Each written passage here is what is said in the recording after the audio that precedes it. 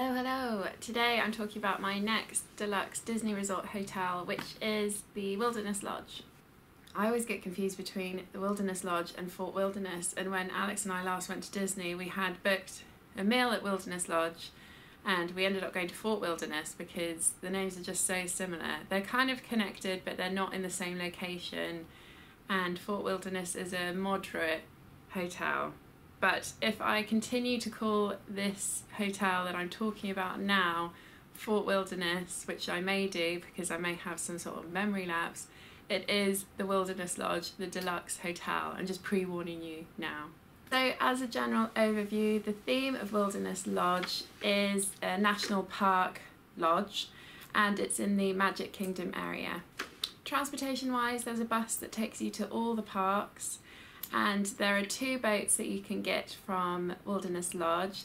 One will take you directly to the Magic Kingdom, the other one will take you to Fort Wilderness Campgrounds and the Contemporary.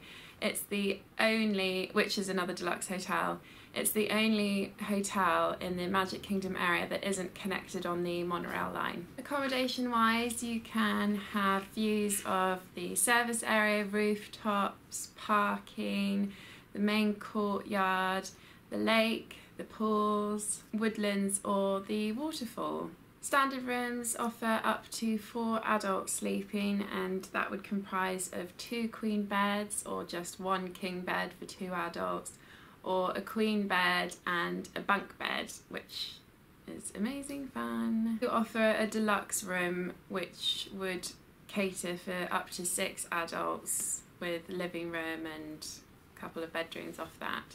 Bathrooms are generally always the same in Disney hotels. You have 2 sinks outside of the bathroom, and then inside the bathroom you have a loo, a small bathtub and a shower over the bath. There are 2 pools in Wilderness Lodge.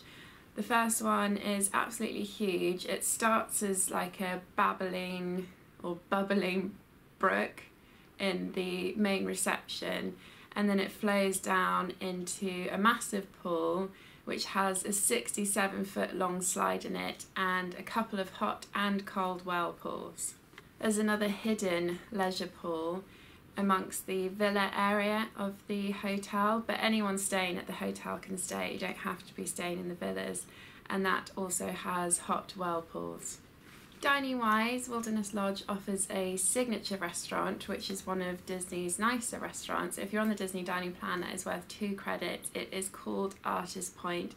I ate there, it was lovely. They offer one other table service, which is 1 credit on your Disney dining plan, and that is called Whispering Canyon, and it's a themed restaurant. I believe it's like a Western theme, and they like lasso your napkins to you and throw your cutlery at you, not in a vicious way, just in a fun, that's what they do in the Western way. Like Western movies, not the west of the country. They also have a quick service restaurant and a lounge and a pool bar, and they also have in-room dining, but it's only offered from 6:30 till 11 AM, 6:30 till 11:30 AM and 4 PM till midnight. And that's 2 Disney credits if you're on the dining plan.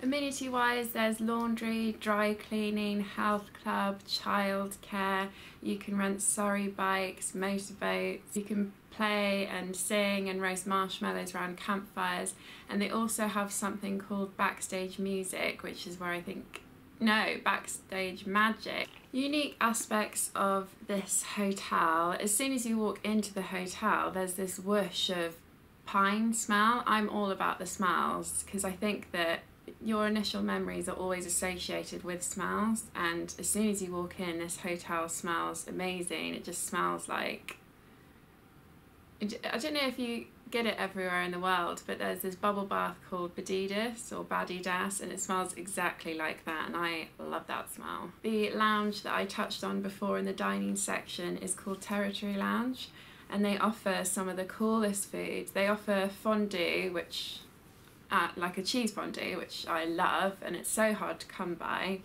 and they offer popcorn with truffle mushroom butter, which I don't really like mushrooms, but I don't mind the taste of it, so that sounds brilliant. They do pork nachos, which are like a combination of the best of both worlds, and they do the Pimm's cocktail, which is such an English summer cricket drink, and God, amazing. That food is available on the Disney dining plan, but it's all very, very reasonable, so I think that is definitely, if you're not staying there, I think definitely go to this lounge.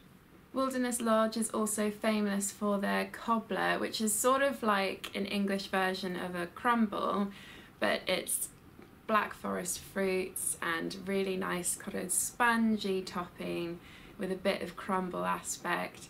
And the reason for that, why they're famous for it, is because it's absolutely brilliant. I always bang on about how amazing lobbies are in deluxe resort hotels, but this one is incredible. It's got huge wooden pillars, wooden sculptures and other sculptures and fires, and it's got that babbling brook in it, and it smells great. It's just pretty cool lobby. So my overall verdict on this hotel is that it is absolutely simply stunning. The food they offer is really yummy and it smells nice, and the pool is really cool. The only negative side of it would be, for me, is that I'm not someone that grew up going to national park lodges. I went to Yosemite when I was 14, and that's the only time that I've ever really been to a woodland lodge. And I think that this hotel made me realise that Disney try and create their resorts based on maybe a holiday that you would always take with your family when you were younger. And my favourite Disney resort hotel, I've been trying to think why is it my favourite, but I think it's because it reminds me of the holidays that I used to take with my parents to whatever that theme of the hotel was. And I think if you loved going to national park lodges growing up, then you liked camping and things like that, then you would love this hotel. But I'm not the campy kind of gal, and it doesn't really evoke memories for me. So that's a very, very personal thing, and obviously not really a general negative.